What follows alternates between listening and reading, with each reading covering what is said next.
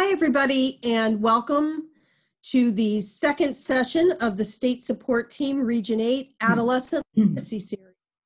I'm Tracy Mail. And I'm Debbie Thurl. We're excited you're here with us to dig into the science of reading foundations, including vocabulary, to support our adolescent readers. We chose the science of reading foundations as the second webinar topic because it's helpful to understand how the brain learns to read, to be able to plan lessons that are effective for adolescents, and to figure out why some students are struggling. Just to remind you, we've designed a series of short focused webinars that's going to be introduced on the State Support Team Region 8 YouTube channel. These videos are for your individual learning or for collaborative team discussions, whether they're happening in your school building or virtually. The series right now is focusing on the why and the what of vocabulary instruction for adolescent readers. And in the fall, we're going to start with the how, including some ideas of how to support diverse learners. Our agenda today is focused around the importance of understanding the science of reading and how it addresses vocabulary as one of the most highly recommended strategies for adolescent literacy in every subject area. Also, resources are provided for you in the information section below this video. Learning targets for this webinar show an urgency behind the need to address adolescent literacy. This includes building vocabulary and background knowledge in the content areas in grades 4 through 12. In order to do that, we know it's critical to understand the foundations of literacy development.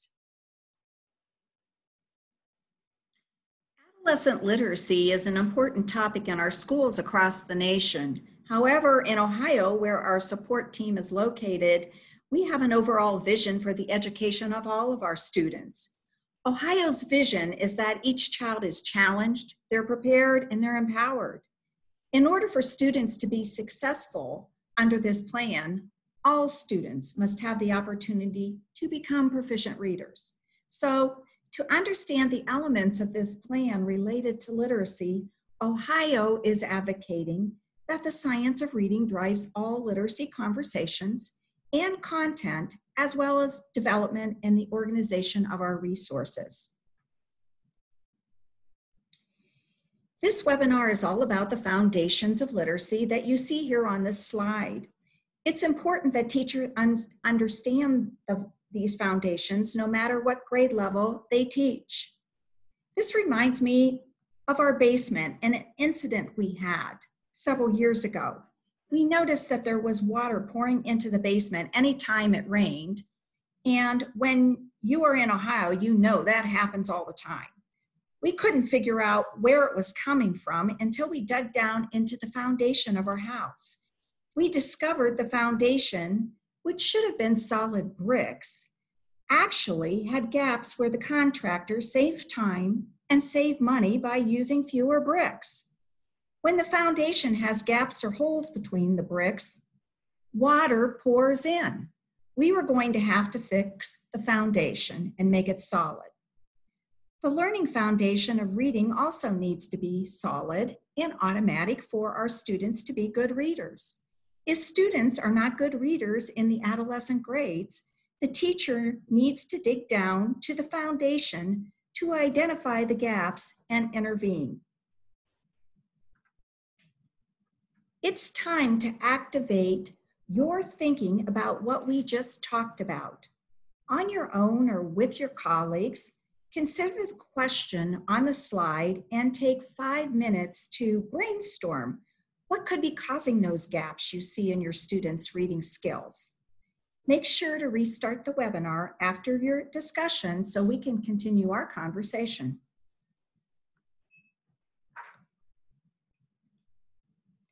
Let's take a look at this slide about the science of reading. What we're talking about when we refer to the science of reading is the body of research that shows us the sequence of skills that develop and when they develop. What may come as a surprise is that learning to read isn't natural for our brains and not something that we as humans just pick up from watching or listening to other people read. This means that reading needs to be explicitly taught with methods that are shown to work with the way our brains develop. Sometimes students don't master reading skills at the expected milestones, which creates gaps in their ability to be proficient at reading comprehension. As you know, the young children who struggle in elementary school become our adolescent readers who struggle to read and perform at grade level.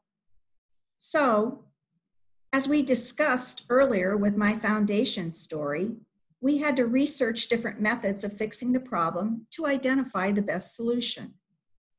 So being teachers of adolescent learners forces us to investigate what has proven to work to fill the gaps, as well as how to instruct adolescent readers on a daily basis. The National Reading Panel in 2000 identified these as important areas of instruction. This chart looks at 5 big ideas of reading in both elementary and secondary grades.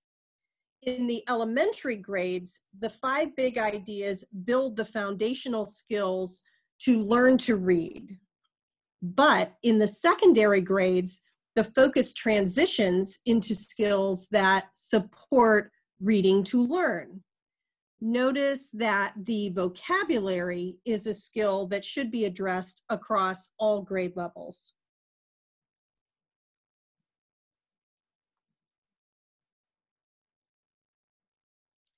On this slide, we see a graphic of the simple view of reading formula. This isn't new, but the concept has been proven to be the way our brains learn to read.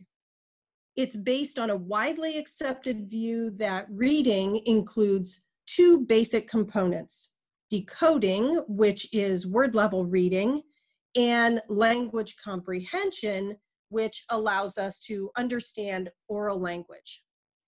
These 2 big buckets of skills both have to be mastered in order for reading comprehension to happen, hence the multiplication sign.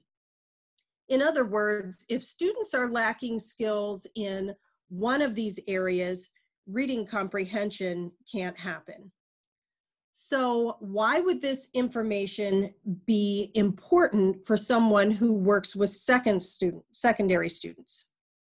Well, because understanding the simple view of reading formula can help teachers understand what skills to explicitly embed into their instruction, as well as identify strengths and weaknesses in students' language and literacy skills, and match the weak skills to evidence-based instruction and intervention.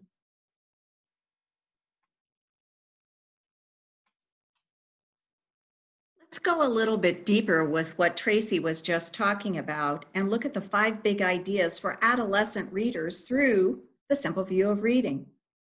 The graphic on this slide shows how the simple view of reading breaks out into the word recognition skills and the language comprehension skills. Even though the formula is the same for both elementary and secondary, the skills to master are a little different, as we mentioned before. The simple view of reading formula results in successful reading comprehension. This gets us thinking about reading comprehension and what instruction for it really looks like. Basically, reading comprehension is a result of having the solid foundation of word recognition skills and language comprehension skills. This might be a good time to stop the webinar and talk about how these secondary word recognition and language comprehension skills are intentionally integrated into your current practices across content areas and with all learners. Do you instruct on these skills, or do you instruct on reading comprehension? What skills should be integrated into your instruction to promote effective middle school and high school readers? So pause the webinar now and come back at the end of your discussion. We've been talking about the simple view of reading for adolescent learners, but we want to make the connection with the foundational skills that typically develop in elementary grades. One of the best ways to do this is by looking at the graphic of Hollis Scarborough's reading rope. It represents just how complex and interwoven the foundational skills are for word recognition and language comprehension in order to achieve skilled reading. The graphic is the simple view of reading formula turned on its side with the skills that make up each of the big buckets. So, what do you notice about the rope? One major thing to notice is how the two areas of the simple view of reading are intertwined. The skills of word recognition are braided and the language comprehension skills are twisted. This is significant.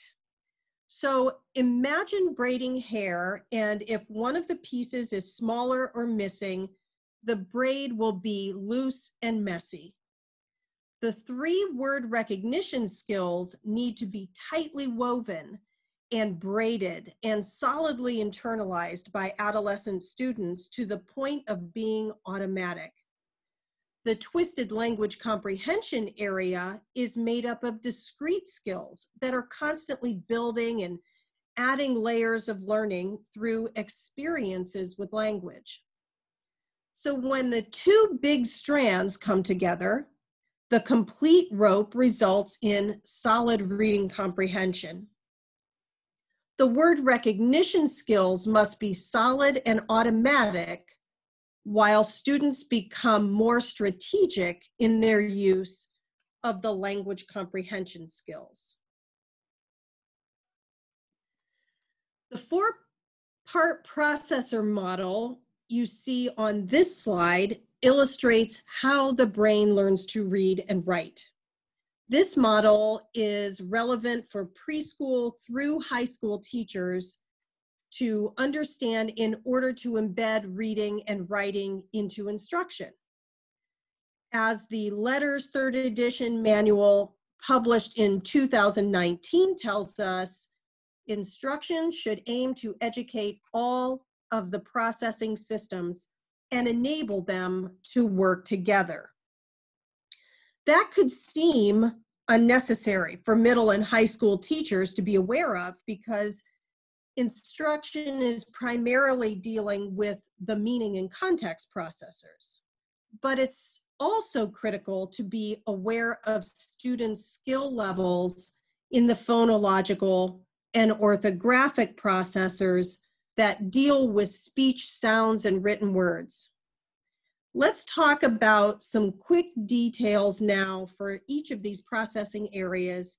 Then we'll elaborate on this model some more in another webinar section and talk about how it impacts all of your learners, including students with disabilities and English learners. Basically, the brain learns to read starting with speech sounds as we hear and learn to speak a language. That is phonological awareness, and it happens in the phonological processing system on the bottom left of the model. When the brain learns speech sounds, it then connects those sounds with symbols, which in the English language are letters. This magic happens in the orthographic processor at the bottom right. When our brain learns the sound symbol connections known as phonics, we can read and write words. Those are the two processors at the bottom of the model. But it isn't enough to just be able to read and write. So those words are interpreted by the meaning processor in the middle of the model. And this is where vocabulary learning happens. As we all know, words can be used differently. So the context processor, which is driven by experiences and background knowledge, gives support to the meaning processor.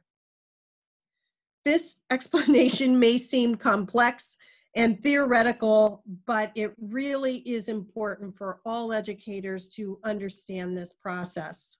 So can't wait to talk about this more later and how this model can be used to support our diverse learners. We know there's a ton of complex and possibly new information in this webinar, and we hope that it really has gotten you to start thinking. So from all of the science-based information on how kids learn to read, think about or discuss one of the pieces that stood out to you and how it may have provided some insight into your students' behavior during reading or how they interact with your daily instruction. Stop the webinar for a few minutes and be sure to start the webinar again after your discussion. Today's webinar focused on the importance of understanding the science of reading and how the brain learns to read. As a reminder, we provided resources in the information section below this YouTube video for you to review. We are excited that you chose to join us on this webinar today. Please contact us if you have any questions about this content. We look forward to continuing our dive in adolescent literacy with the third webinar in our series, What is Vocabulary Instruction? See you then.